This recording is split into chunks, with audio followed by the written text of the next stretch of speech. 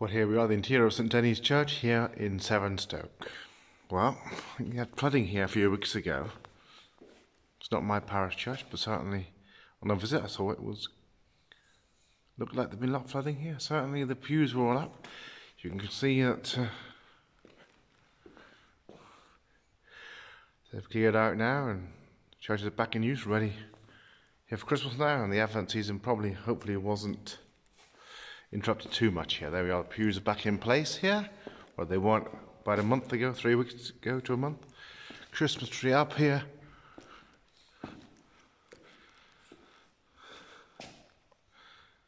And people visiting, paying respects to their late family members in the cemetery outside.